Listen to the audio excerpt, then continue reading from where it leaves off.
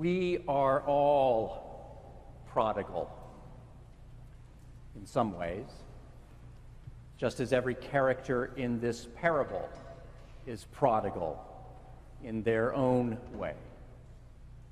Now, of course, the term is linked to the younger son, but it fits everyone at times, including us. Prodigal is an odd word. Luke is the only one in Scripture who uses it.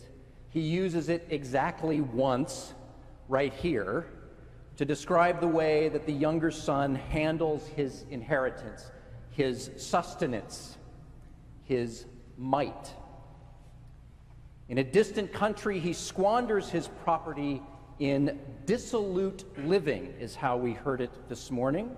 But the King James translation says he wasted his possessions with prodigal living, with a footnote that defines prodigal as wasteful. Prodigal means wasteful, extravagantly wasteful. And we are all prodigal. Now, it's clear that the younger brother is prodigal, wasting his inheritance, but all of the other characters are as well. The father is prodigal. What else would you call giving the younger son his entire inheritance? Half of everything that the father has, half of the father's life is what the text literally says. I mean, can you imagine that? Can you imagine cashing out half of all of your IRAs and your 401ks and your pensions and your life insurance and even half of the estimated value of everything you own and writing a big fat check and giving it to a teenager? It's actually kind of shocking, the request that the kid makes. He's essentially saying, "Dad, you're already dead to me. Give me my inheritance. I'm cutting you out of my life." He's prodigal not just with money, but with his relationship as well, with that relationship. He's wasteful with relationships. But when the kid comes back, the dad throws this big blowout party, which is even more waste. I mean, I can see the elder brother's point, can't you? It is prodigal, it's extravagant, it's wasteful, and it is certainly not fair. We might see the older brother's point. We might even feel the sting and the juice of that righteous indignation. How dare they? But the elder brother is prodigal as well, tossing aside the relationship that he has with his brother and with his father, as the father points out. His reaction is, in its own way, wasteful. Does he go in to celebrate? Does he reconcile with his brother? We don't know. Jesus ends the parable here with this question hanging over it. Will the older brother squander these relationships with his father and with his brother? Will he remain prodigal, standing apart, wastefully withholding and rejecting these relationships? Or will he join the celebration? The brothers in the parable each highlight something true. That, in the words of one scholar, we usually learn to demand our rights before we learn to value our relationships. We usually learn to demand our rights before we learn to value our relationships.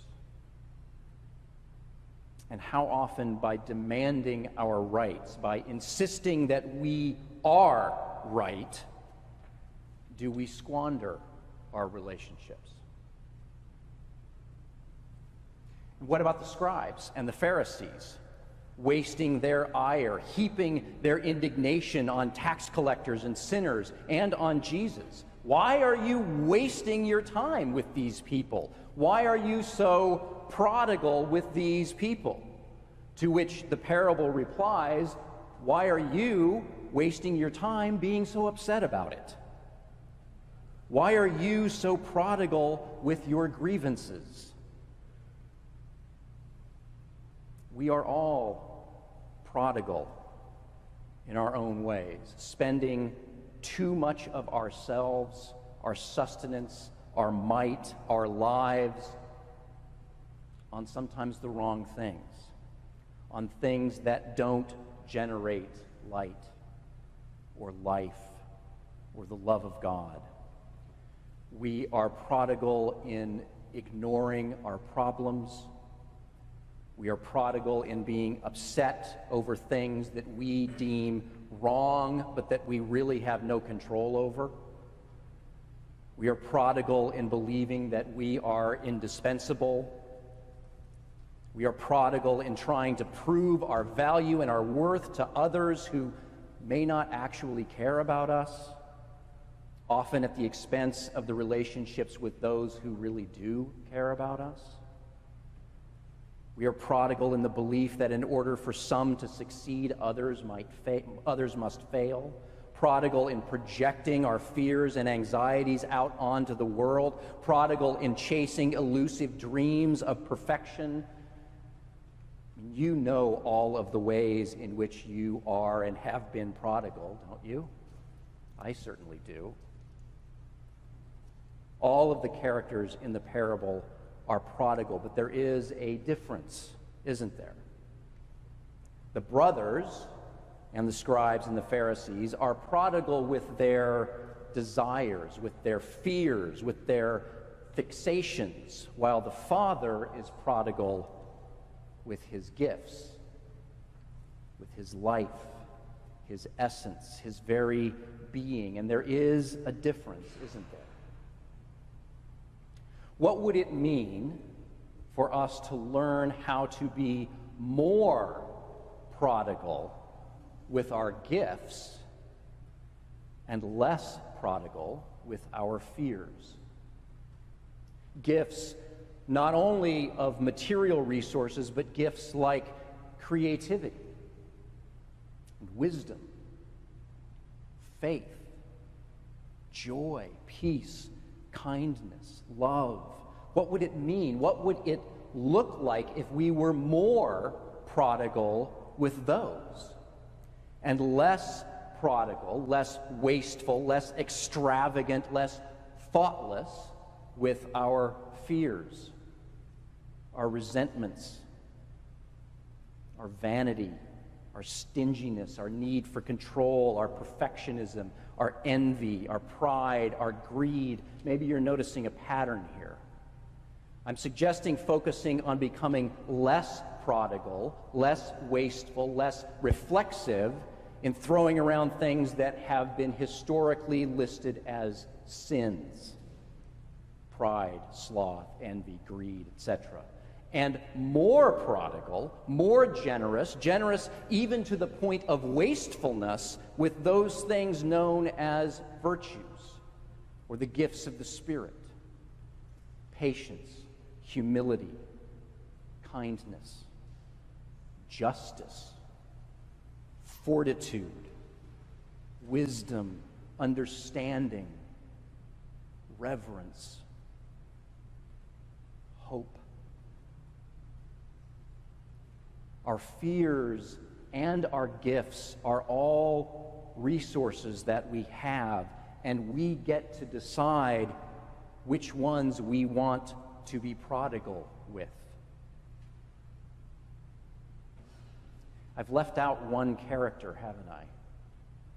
Jesus. Is Jesus prodigal? He is the most prodigal of them all. In the words of poet Mary Gordon, it is prodigal Jesus who, quote, multiplied the loaves and fishes so that there were baskets upon baskets left, who turned plain water into wine of a quality and quantity that no one required, who gave his life when he need only have lifted a finger. God is the most prodigal of all. God is the one who puts stunning alpine wildflowers far above timberline and riotously colored fish deep under the sea. God bedazzles the polar skies with stunning light shows and places massive ethereal nebulas in the far depths of space, completely unconcerned whether any of us are there to see or appreciate them or not. God is prodigal, like the father in the parable is prodigal. Prodigal in spreading the gifts of God's very essence abundantly, extravagantly, everywhere. And the good news is that no matter how prodigal we have been with our fears and our fixations, no matter how far we have wandered, when we come to ourselves, when we desire to return to our true nature, then just like the Father, God is the one who is ever present, who is ever patient, who is always waiting, arms flung wide, to welcome us back home. Amen.